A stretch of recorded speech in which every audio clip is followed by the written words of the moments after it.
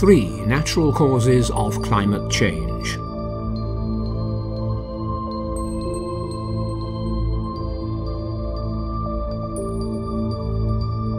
Astronomical. The natural alteration of glacial and interglacial periods is partly explained by the natural astronomical cycles of the Earth and the solar system.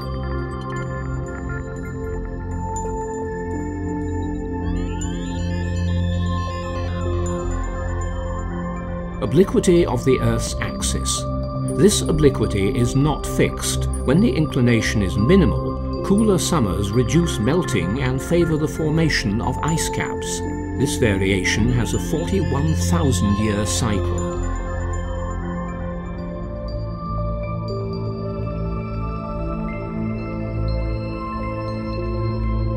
Elliptic orbit and precession.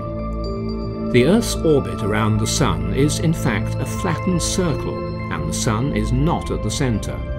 Therefore, the distance between the Earth and the Sun changes during the year. Moreover, the Earth's rotating axis turns on itself. This means that at the time when the North Pole points towards the Sun, our summer, the Earth will not always be at the same distance from the Sun. When the distance from the Earth to the Sun is greatest during the summer, the ice caps are most resistant to melting. This rotation of the axis has a 23,000-year cycle.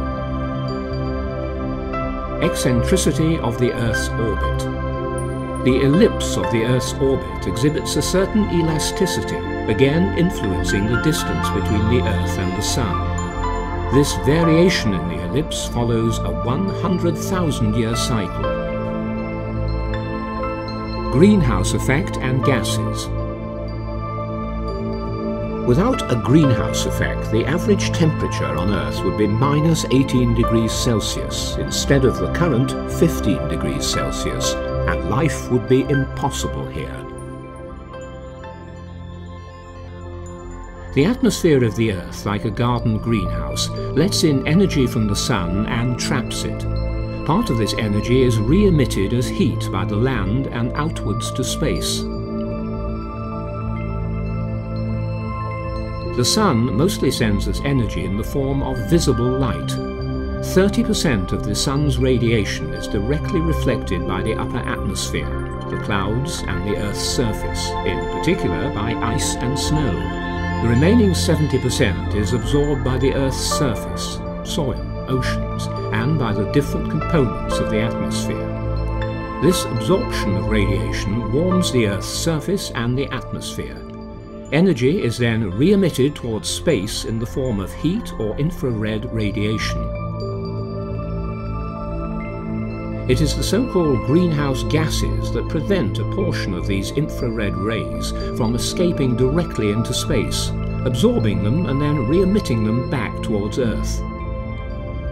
Most of the greenhouse gases, water vapour, carbon dioxide, methane and nitrous oxide, already existed in the atmosphere before the appearance of man. A series of human activities, however, have provoked not only a significant increase in the emission of certain of these gases, but also the emission of new greenhouse gases. Human factor.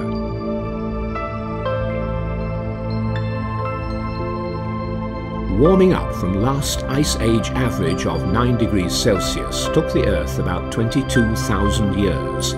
It is projected that in the next 100 years our average temperature will rise the same amount, 6 degrees Celsius. In addition to the worrying speed, it will also be the highest average the Earth has seen in 100,000 years.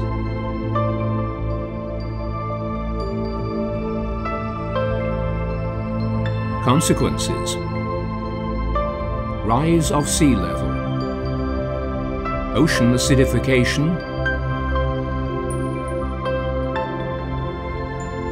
Relocation of the foliage. More frequent and stronger extreme weather.